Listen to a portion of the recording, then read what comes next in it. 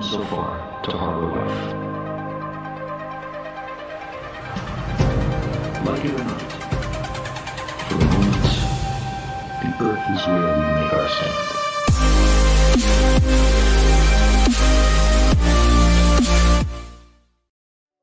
One of my least favorite aspects of flurfs and other conspiracists is the way they like to hijack science. Put simply, you don't get to pretend that you're a scientist when literally all established scientists in the universe do not accept your flawed worldview. You're not a scientist, you're a con man. Today's con man comes to us from David Emery. Thanks, David, this looks promising. My lovely research assistant Myra Vegeta picked out a playlist from this Kyle Adams dude, and its name caused me to make audible noises of disappointment in humanity. The Flat Earth Institute of Science. Is there a more oxymoronic name, excluding the Democratic People's Republic of Korea, which is not democratic, not for the people, not a republic, and not even really Korea? So the first video in this series is called The Syllabus. Seems like a good way to dip our toe, but really quickly, let's just remind ourselves what a syllabus is, shall we? If you showed up to class on the first day, the syllabus is the paper that's handed to you that explains what the course is going to consist of throughout the semester. It defines expectations and responsibilities and could also be referred to as a lesson plan. Now, I haven't watched this video yet, so now we're going to see whether or not Kyle has confused the word syllabus with the word intro.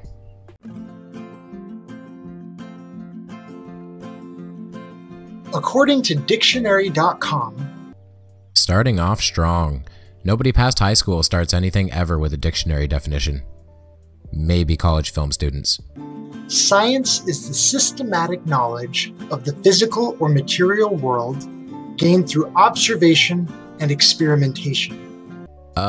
Sure. Close enough for government work. Here, at the Flat Earth Institute of Science, we take pride in building upon a foundation of observation. We then take our observations and draw conclusions from those observations. What? So you skipped basically the entire scientific method? What about coming up with a hypothesis based on the observation? What about designing an experiment to test that hypothesis? What about having some data points to base your conclusion on? This is all very wrong. Kyle, right off the bat, you've gotten it all wrong. Let's see how much worse it's going to get.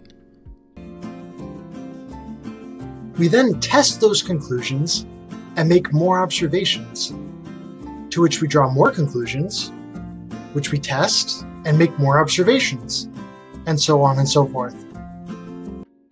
So no predictive models, no tests on those models, just a loop of observation and conclusion?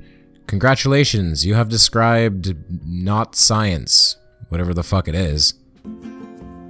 In other words, we build line upon line and precept upon precept in a systematic, organized fashion. Dressing with your word salad?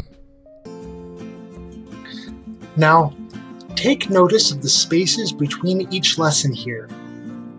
In between each lesson, you will find a lesson extension where a video describes or expounds upon something we just talked about. They are worth watching. So the basic correct way to do that instead of having empty rectangles would be to do something like this. There you go. Fix that for you. Here in the Flat Earth Institute of Science, we aim to keep our lessons short and to the point, each under 15 minutes long, though some extensions may go longer. Well, I do appreciate that, since we all know that people like Riley, Oakley, and Globebusters all love to do 2-hour-plus live streams that are too painful to sift through. Thanks for just delivering the hits and misses, Kyle. Mostly misses. Also note that this is a work in progress. There's a lot of information out there on the subjects we covered, and we are doing our best to stitch it together the best we can. So you're preaching facts about things that you readily admit you do not actually understand fully. Thanks for the self-debunk. Man, this guy is really doing my job for me. We understand you probably have a lot of questions. We advise you to take small bites, chew your food, and eat slowly to best understand the information at hand. Oh, sweet summer child. You must really be new here. Please feel welcome to comment with any questions or observations you might have. The note, each comment will be reviewed before being made public, due to the number of trolls. Translation: me no likey criticism, just tell me I am the smart so I can feel as handsome, famous, and good at the sex as Sir Sick is. When you teach someone that what they were taught in school was wrong, many get offended and act like you insulted their mother. Alternatively, when you teach someone that they've been fooled about an impossible conspiracy by charlatans and psychopaths, many get offended and act like you insulted their mother, who's fat. With that being said, we really are not trying to offend anyone. We aim to keep this a G-rated, family-friendly environment and strive to be as respectful and courteous as possible. Your comments are really appreciated. They really help us see and understand which lessons need editing and which ones need to be expounded upon. It's all of them, right? Is it all of them? I bet it's all of them.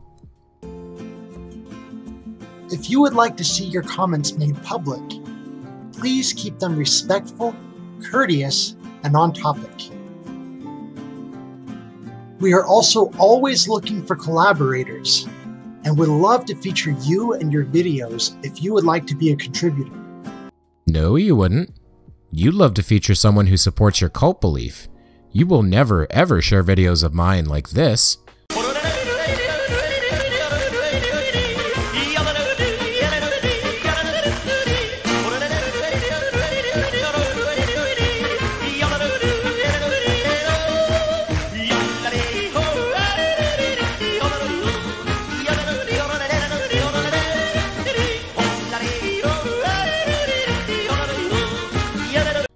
Which explain more truth about Flurfs than you will ever know. Welcome to the Flat Earth Institute of Science.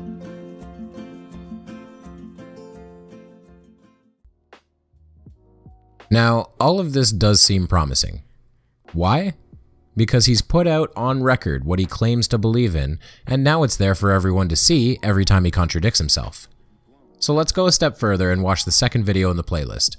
Lesson 0.5, I guess, titled Cards on the Table.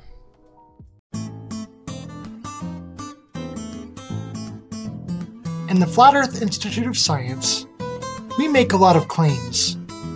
And in each claim, we put a card down on the table. In response to these claims, we often receive a bunch of shallow responses. The Flat Earth Institute of Science. Good one. Oh, you were serious.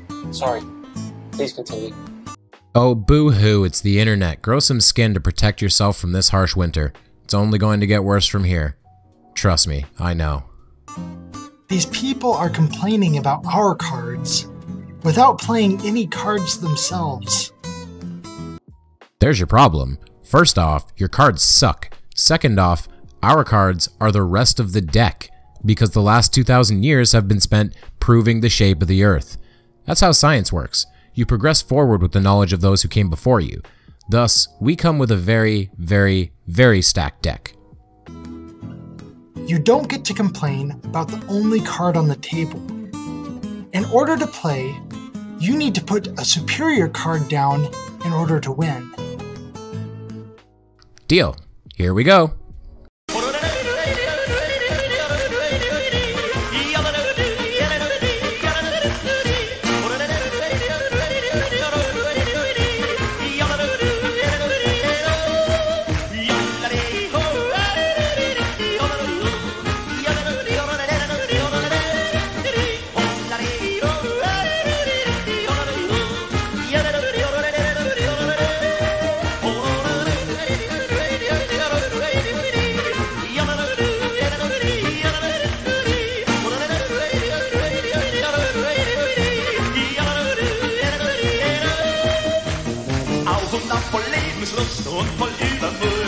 If I put a yellow cake on the table, no one gets to complain about the only cake on the table.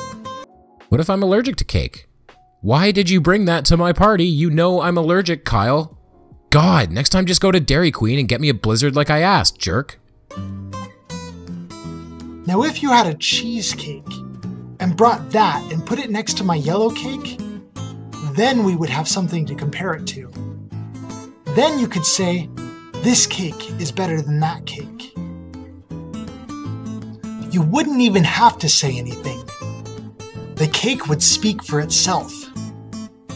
But until you actually put a cake down on the table, your words are meaningless and carry no weight.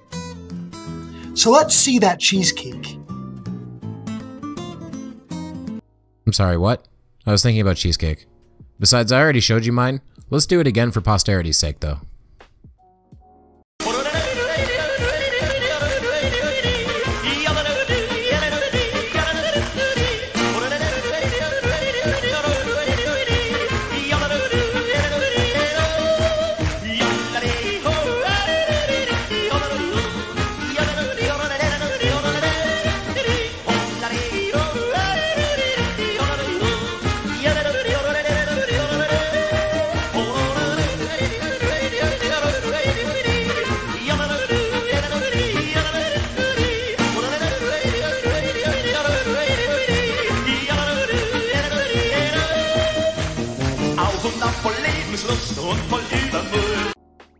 So, what's on your card exactly, Kyle?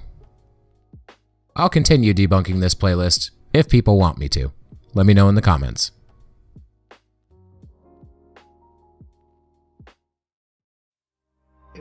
If you like this video, please give it a like. If you want to see more, please subscribe and turn on the bell for notifications.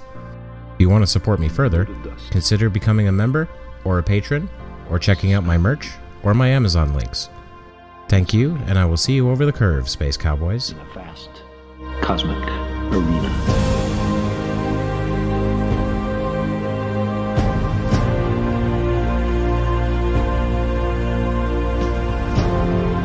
Our imagined self-importance, the delusion that we have some